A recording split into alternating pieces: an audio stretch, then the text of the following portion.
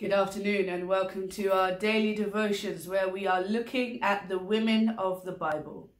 Now, I'm not going to lie, this week I had to go and search how to pronounce this type of woman's name. Now, this week we are focusing on the Syrophoenician woman. This is part 1 of 4 where we take a look at her story, her character. Though a Gentile, she addressed Jesus as Lord, Son of David. Her great faith resulted in her daughter's deliverance. Her sorrow, that her child was possessed by an evil spirit. Her joy, that Jesus freed her daughter from spiritual bondage. Key scriptures, Matthew 15 verses 21 to 28 and Mark 7 verses 24 to 30. Her story. Her body jerked and twisted, arms thrashing the air. Wide-eyed, the little girl spoke to ghosts her mother could not see, her face changing as rapidly as clouds in a sudden storm.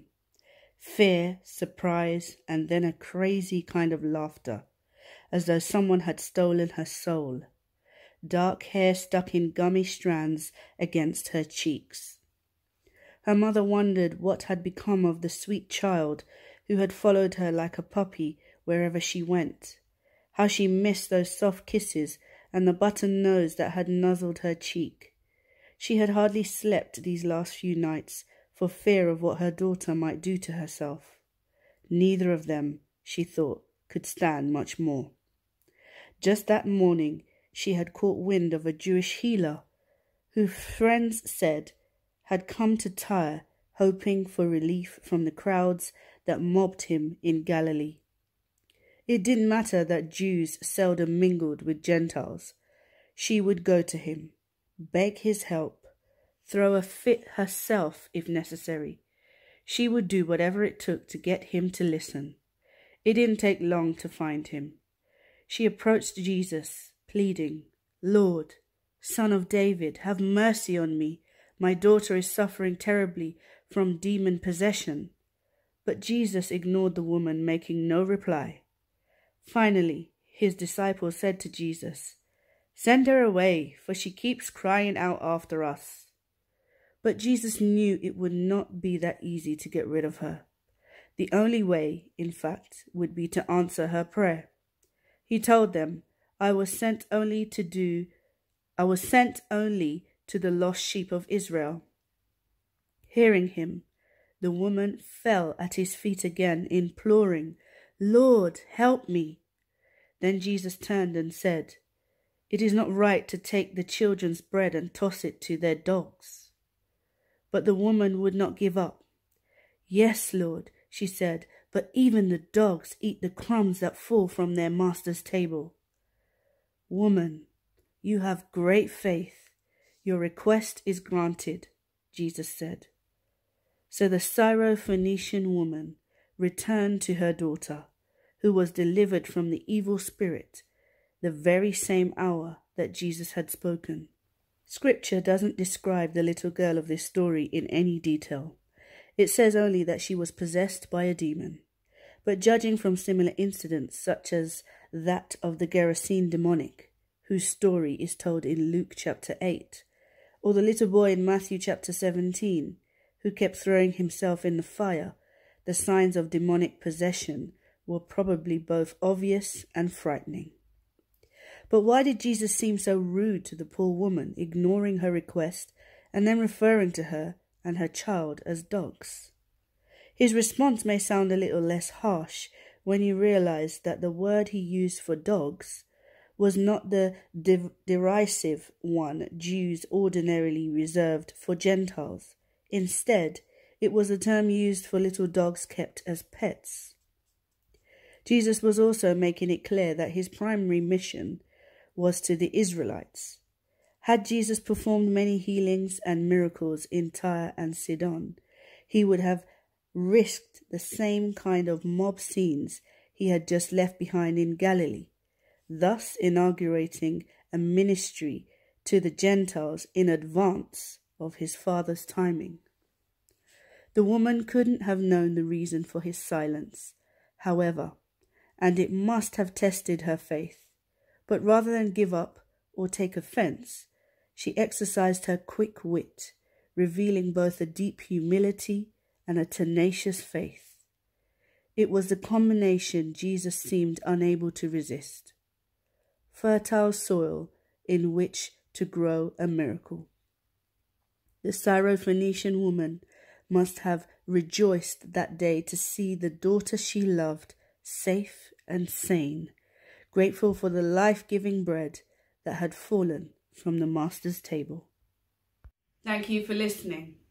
The Syrophoenician woman used quick wit and self-control, because I have to admit, if that was the kind of response that I had received from Jesus, I know me and my first reactions would have been, wow, that's a bit rude, you know.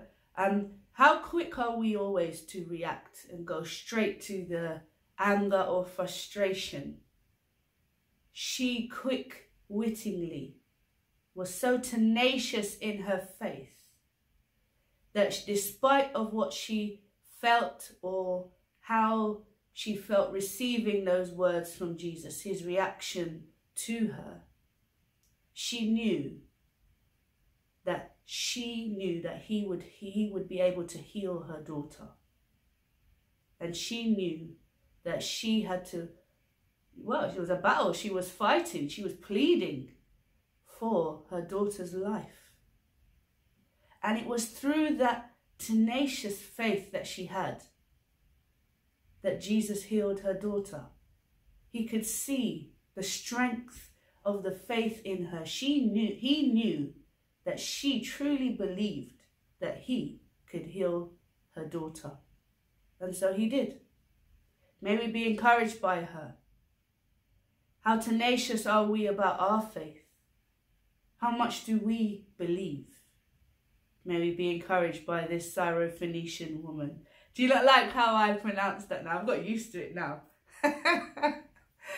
Oh gosh. Well, enjoy the rest of your day. Please join me tomorrow as we take a look at her life and times with a specific focus on demon possession. Stay safe, keep praying, and God bless. 2 of 4, where we take a look at her life and times with a specific focus on demon possession. The New Testament teems with stories of people possessed by demons. Demons are fallen angels, emissaries of Satan, sent to earth to oppress human beings and lead them astray. Under Satan's control, their only goal is to further his purposes. They have supernatural powers here on earth, supernatural intelligence. They know and try to hide the truth, and they recognize Jesus as God's Son. The supernatural strength a man possessed by demons could break away even when chained. Though supernatural in their strength, demons are not more powerful than God or his Son. Whenever demons came face to face with Christ or his disciples in the New Testament, they trembled and did their bidding. What the New Testament describes as demon-possessed people, we might today depict as having an illness of some sort, physical or mental. How much distinction can be made between the two is uncertain. After Jesus cast a demon out of one man, he was described as sitting there dressed and in his right mind. The man's demon possession could easily have been extreme mental illness. At times, demon possession caused muteness or blindness or convulsions. We can only speculate whether today we would view these illnesses as purely physical. It is interesting to note that demons are mentioned only twice in the Old Testament, Deuteronomy 32 verse 17 and Psalm 106 verse 37, yet over 70 times in the New Testament, all but a few of these in the Gospels. Perhaps Jesus' ministry to the sick exposed demonic activity as never before, or perhaps Satan focused on extraordinary amount of his strength and power over the land of Israel while Jesus walked and healed there. When Jesus left this earth, he sent the Holy Spirit to indwell his people. The life of Christ within us, as believers, is our defense against the forces of evil. We may suffer from physical, emotional, or mental illnesses that seem like demons within us, and God often uses the power of medical treatment to heal us of those illnesses. But let's not discount the power we possess within ourselves as children of God. That power forms a hedge of protection around and within us, as we maintain a close relationship with God the Father, Christ his Son, and the Holy Spirit, our strength and comfort. We will now listen to Matthew 15, verses 21 to 28. The faith of a Gentile woman. Then Jesus left Galilee and went north to the region of Tyre and Sidon. A Gentile woman who lived there came to him, pleading, "Have mercy on me, O Lord, Son of David, for my daughter is possessed by a demon that torments her severely." But Jesus gave her no reply, not even a word. Then his disciples urged him to send her away. "Tell her to go away," they said. "She is bothering us with all her begging." Then Jesus said to the woman, "I was sent only to help God's lost sheep, the people of Israel." But she came and worshipped him, pleading again, "Lord, help me." Jesus responded, "It isn't right to take food from the children and throw it to the dogs." She replied, "That's true, Lord, but even dogs are allowed to eat the scraps that fall beneath their master's table." "Dear woman," Jesus said to her, "your faith is great. Your request is granted." And her daughter was instantly healed. This is the word of the Lord. Thanks be to God. We will now reflect on the following questions. Number 1. Why do you suppose Jesus ignored this woman at first? Number 2. Why do you think she didn't give up despite apparent rejection? Number 3. Why did Jesus make an exception to his policy of focusing his ministry on Jews? Thank you for listening. Let us not ever take for granted the enemy and his ways. Demon possession still exists, still occurs. The enemy works on all kind of levels within us and attacks different aspects of our lives, our family members, our children, our relationships, our marriages. He attacks anything to confuse, distract, or turn you away from Christ. We need to stay strong, continue praying and covering ourselves each day. God has defeated all, has the victory. And the enemy knows that, but always tries to distract still. So continue to hold yourself up in prayer. Cover yourself with the blood of the Lamb, the blood of Jesus. Continue praying. Continue seeking God for protection. Continue asking God to lead and direct you. And build on your relationship with Jesus. And the enemy will flee. He has to, because Jesus has defeated him. Join me tomorrow as we take a look at her promises. Stay safe, keep praying, and God bless. Woman. This is part 3 of 4 where we take a look at her promise. What possible promise can be found in a pagan woman whose little girl was possessed by an evil spirit? The Syrophoenician woman wouldn't have known what to do about her daughter had she not heard about Jesus. Somehow, she was given the faith to believe that he was capable of saving her child. Evil spirits, unfortunately, are not creatures of a former age. We too must fight the evil powers in our own lives. The difference now is that Jesus has won the ultimate victory on the cross. As believers, we share in his victory. He has given us authority over the evil forces that threaten us. We may still be fighting the battle, but strange as it might sound, the victory is already won. Some promises in Scripture. Ephesians 6 verse 10. Finally, be strong in the Lord and in his mighty power. 1 John 4 verses 2 to 3. Every spirit that acknowledges that Jesus Christ has come in the flesh is from God, but every spirit that does not acknowledge Jesus is not from God. 1 John 4 verse 4, the one who is in you is greater than the one who is in the world. We will now reflect on the following 2 questions. Number 1, do you tend to give up easily or persist? What does your current situation call for? Number 2, when a needy person approaches you, how do you typically respond? What if the person is emotionally needy, continually striking close to you, interrupting your conversations with others, asking questions you can't answer, and genuinely wanting more than you wish to give? Thank you for listening. The battle has already been won. So many promises in Scripture because of what Jesus did on the cross for us. We are able to fight the battle of the enemy because Jesus has already won. We have that same authority within us. And it's just for us to tune in and activate that authority that we have. Exercise it. That faith we have in Jesus. Now, this Syrophoenician woman had to have heard about Jesus from somewhere. She had to have heard the stories. She had to have heard the testimonies of the work that Jesus did. And she believed it. She thoroughly believed it. We hear stories all the time.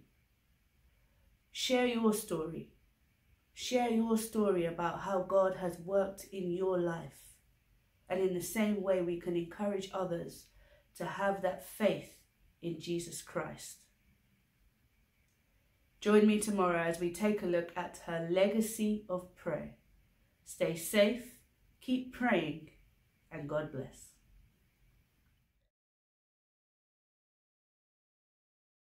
Woman. This is part 4 of 4, where we take a look at her legacy of prayer. Matthew 15 verse 28. Then Jesus answered, Woman, you have great faith. Your request is granted. We can reflect on Matthew 15 verses 21 to 28. We can praise God for his power to deliver us from every form of evil. We can offer thanks for the deliverance you have already experienced. We can confess any hopelessness about your children or others you love. We can ask God to give you the same terrier-like faith that the Syrophoenician woman had, so that you will never give up praying for the salvation of your loved ones. How we can lift our hearts. Though most of our children will never suffer from actual demonic possession, all of them are engaged, as we are, in a spiritual battle. As a parent, your prayers and your life play a role in the spiritual protection of your children. This week, pray Psalm 46 or Psalm 91 for the spiritual protection of your family, or take a few moments to pray these verses from Psalm 125, verses 1 to 2. Those who trust in the Lord are like Mount Zion, which cannot be shaken but endures forever. As the mountains surround Jerusalem, so the Lord surrounds his people, both now and forevermore. Imagine that every member of your family is surrounded by God, just as mountains surround the city of Jerusalem. Offer each one to him, placing them in his care. When you are worried about a particular family member, pray a quick prayer, asking God to surround him or her with his protection. Let us pray. Lord, surround my children like the mountains surrounding Jerusalem. Encircle our family with your power and peace. Deliver us from evil now and forever. Amen. Thank you for joining me this week as we reflected on the Syrophoenician woman.